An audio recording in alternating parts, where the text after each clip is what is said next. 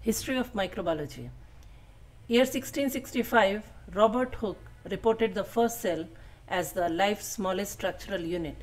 He observed the honeycomb structure in the cork using a crude microscope with the 30x magnification.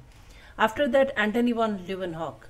He was a merchant. With the use of a very simple microscope, he observed the and reported the bacteria, and the magnification of the microscope which he has used was around 300 to 500x.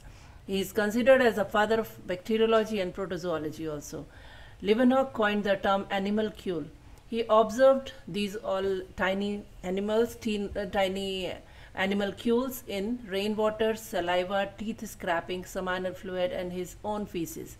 He also presented his observations with illustration before the scientific organization, that is the Royal Society, in 1683. Leeuwenhoek also outlined the structural details of bacteria, amoeba, and paramecium. After the Leeuwenhoek, there was a great age of spontaneous generation theory, because so many scientists at that time, they have just thought of the living things arise from the spontaneously from the non-living matter. So this was the theory of spontaneous generation or abiogenesis. So after that, in year 1668, Francesco Redi, he rejected this theory of spontaneous generation by performing a series of experiments on decaying. Here you can see. So here he has performed different experiments in which he has rejected the theory of spontaneous generation.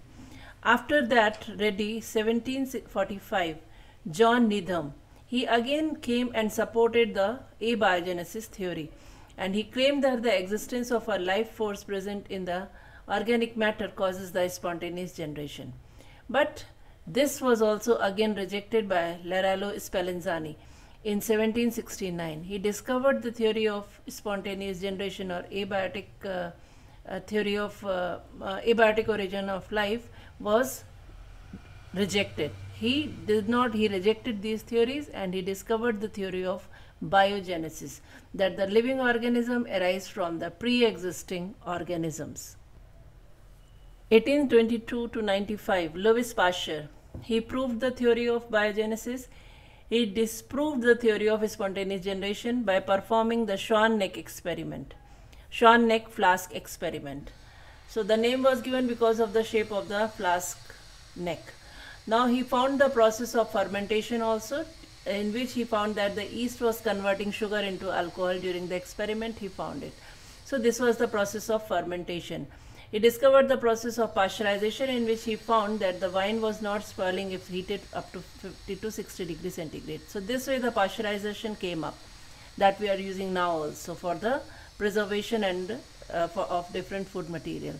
Then the Pasteur is considered as the founder of germ theory of disease. That means that the germ theory is that diseases are caused by the microorganism. So there is a direct relationship between the microorganism and the diseases. It was established by the Louis Pasteur in his germ theory of disease. He also proved the importance of the sterilization. And after this discovery, he discovered different instruments also, like autoclaves, simple steam sterilizer, hot air oven. Pasteur also established the importance of cotton wool plug for the culture media preparation. Then he differentiated between aerobic and anaerobic culture also. What are the different conditions which lead to the aerobic and anaerobic conditions? Then he coined the term anaerobic. Pasteur worked on the pebrine, a silkworm protozoan disease also. He developed a process of attenuation while working on the chicken cholera. Pasteur also developed the vaccine against anthrax and rabies, that is hydrophobia. Pasteur gave the term vaccine to honor the Jenner's cowpox vaccine. So that is why the term vaccine, because here the vacca means the cow. And 1888 Pasteur Institute was established. After Pasteur, John Tyndall, in 1820 to 93, Tyndall gave the process of tyndallization, that is the one of the intermittent sterilization process, where this is the also called as the fractional sterilization. After Tyndall in 1860, Joseph Lister, he is considered as the father of antiseptic surgery. He successfully prevented the post-operative sepsis by using the carbolic acid, that is phenol also.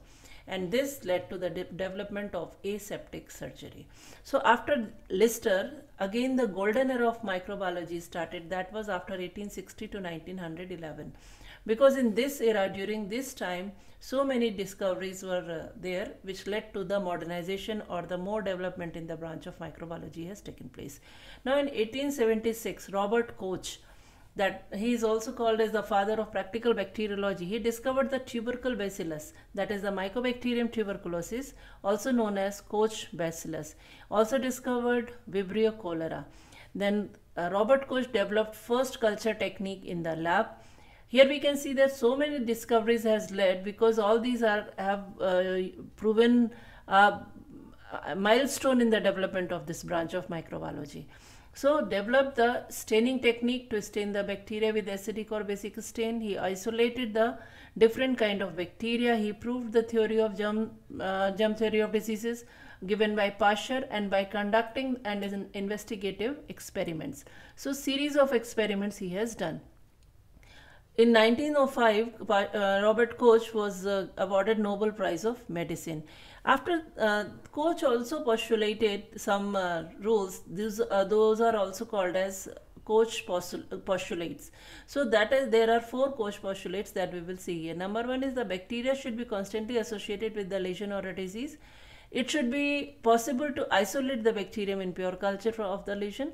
Then inoculation of such pure culture into the suitable laboratory animal should reproduce the lesion of the disease, means the disease could come again. It should reproduce, means it should again reappear in the lab animal.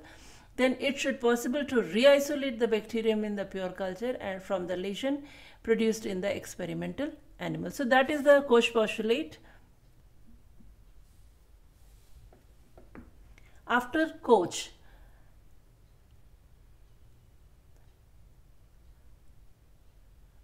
next scientist is the Chamberlain. Yeah, in 1884, Chamberlain, he gave this construction of bacterial filter, and he made it possible the discovery of viruses and their role in diseases. Then 1892, Dmitry Ivanovsky, he was the first to describe a disease of tobacco, that is mosaic disease. This is here tobacco mosaic disease, in which the patches were there. Then he showed also that the transmission of disease to healthy plants from the diseased plants. The sap which was prepared from the infected plant, it was passed through the Chamberlain candle filter. And this filtered sap was also having the infectivity, which was able to cause the disease again. Then after this discovery, the 1898 Beijerinck gave that the infectious agent diffused through an agar gel, and he gave the name this infectious agent as a contagium vivum fluidum, and that was known as virus also. So it is also, virus was called as contagium vivum fluidum by the Beijerinck. Then Buchner, this 1897, he was the first to discover the cell-free alcoholic fermentation. He provided the key to chemical analysis of energy yielding processes. Then Rox and Yersin in 1888 they identified new mechanism of pathogenesis. They described and discovered the diphtheria toxin also. Paul Ehrlich in 1892, he pioneered the technique of chemotherapy. He studied the different toxins and antitoxin in quantitative terms. So he was founded, and it led to the foundation of biological standardization. In 1882, Mechnikov discovered the phagocytosis, and phagocytosis, the cellular concept of immunity. So here you can see the immunology also started with along with this microbiology, and its correlation has started establishing. Now in 1934, Ernst Ruska, he developed the electron microscope, and that was the major throw back in this in the history of microbiology development, because it was again going to enable the visualization of all the microorganism in the wider aspects. Now in 1929 was Alexander Fleming. So it was also a great discovery. He was given the Nobel Prize in the physiology with some other scientists also. Accidentally, Fleming discovered the antimicrobial substance that is, and after that, since it was isolated from Penicillium notatum fungus, during the work on that, the name given to it was penicillin. And Fleming also discovered the lysozyme. In 1940, Bedell and Tatum, they established the connection between the genetics and the microbiology. He isolated mutant Neurospora crassa and they gave one gene, one enzyme hypothesis. 1955 was the time of the Karl Landsteiner, and he worked on the immunochemistry. So this way, this was all about the history of major milestones in the history of the development of microbiology.